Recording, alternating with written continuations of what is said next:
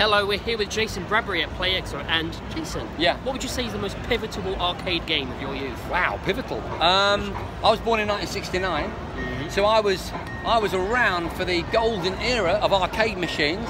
How long have you got? We have 30 seconds. 30 seconds? 30 seconds. What, mate. from now? From now. All right, let's do it. Let's go. Let's go. Come. Okay.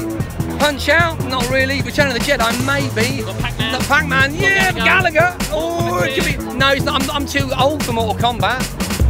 My knees. Do you know what I mean? Bubble. Defender. I'm getting a good feeling around Defender. How long have we got? About 10, 15 seconds. Run Tron. Tron. It's Tron. It's Tron. Just look at that interface. Look at it. Look at the neon thing. Look at his face. He's loving it. Look. Tron. It was Tron.